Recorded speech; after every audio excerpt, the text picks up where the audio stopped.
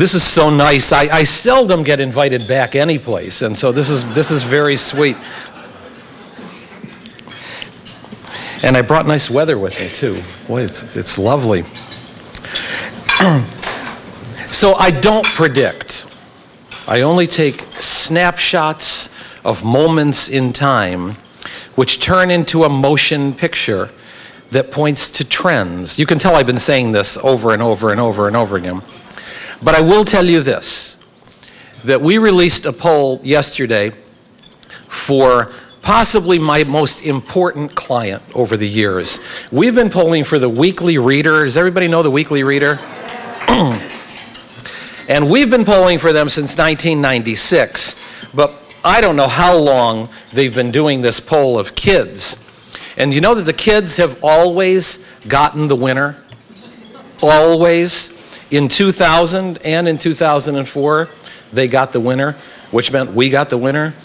And so yesterday, we released Obama 55 and McCain 43. And so that's what the kids have to say. Then we'll see November 5th if there's this huge generation chasm in this country or not. But we're going to have a very simple agenda over the next 25 minutes. I'm going to lay out for you the basic themes of the election, and then I'm going to discuss my book, and then you're going to buy the book. Oh, you already bought it? Oh, good. Then I'm going to sign the book, and then I'm going to get the hell out of here. Okay.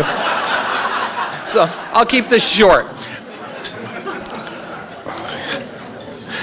You just saved a lot of time here.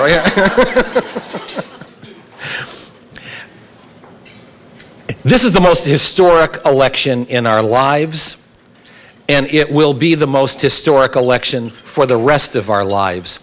I'm going to lay out for you what I think are the 5 dominant themes that define this election. There are 5. Number 1, very serious crisis. Now, this isn't new. It's no surprise, obviously, in the last month with the financial crisis. But you need to understand that for 2 years, American voters have been saying that this country is in a very serious crisis. Today, 75% describe the country as in a very serious crisis. 80%, sometimes more, say that the country is heading in the wrong direction. At the peak of Watergate, neither of those items ever went beyond 65%. This goes back to when people were worried first and foremost about Iraq, and then a very close second was health insurance, the #1 source of status anxiety in the country today. That's what Americans tell us, that the difference between me and the middle class and me and poverty is either a health catastrophe or losing my health insurance. 1 in 3 who have employer-related health insurance are afraid of losing some or all of that coverage in the next 12 months. But then it's gone beyond that with the financial crisis of the last month. Under very serious crisis, this president has set a record for low job approval ratings. In my poll for Reuters last week, 21%. That's the lowest ever recorded for any president. He beats his own record at 23 and Harry Truman's at 23 after he fired Douglas MacArthur, and then Richard Nixon at 23 the day before he resigned the presidency. Not to be outdone and always to be bipartisan, Congress's job approval rating is 10. Last month it was 9. My friend James Carville would say, well, they've increased 11.1% over last month.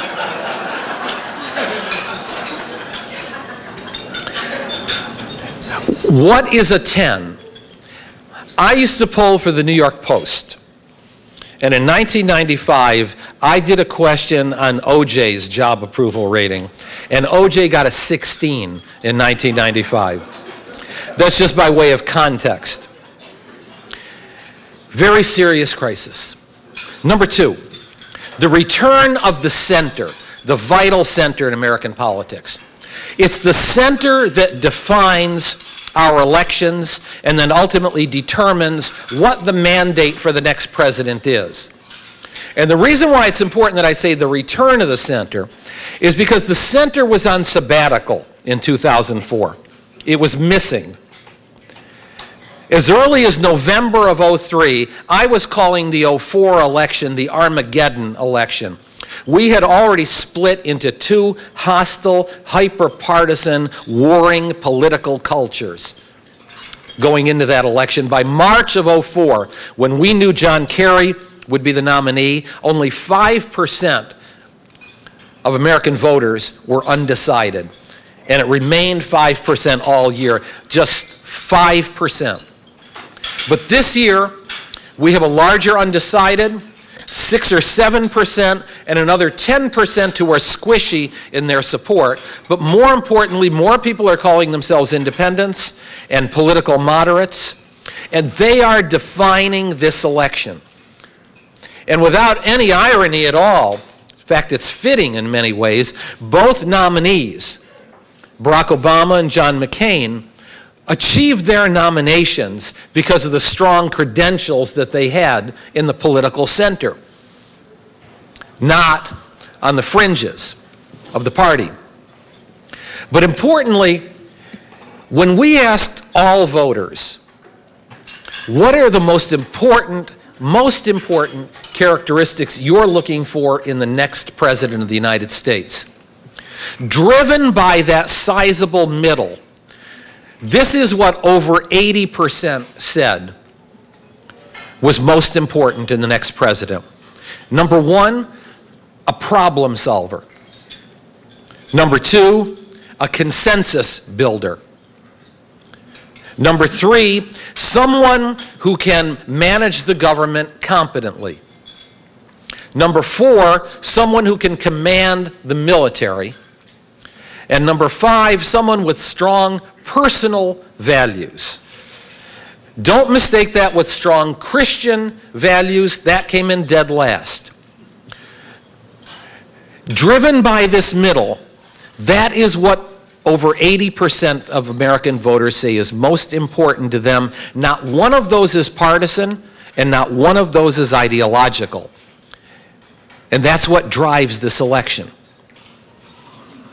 Number three, the great disconnect.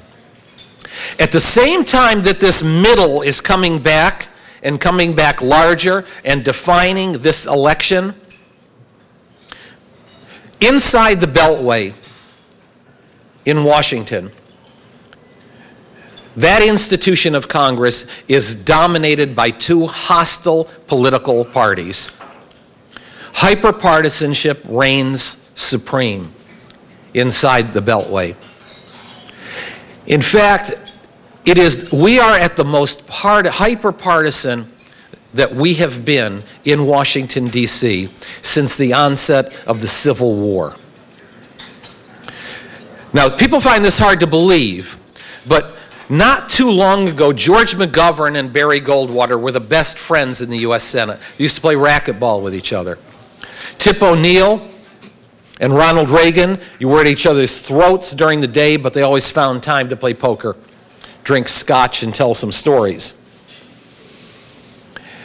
Those days of camaraderie are very seldom. In fact, they're almost entirely missing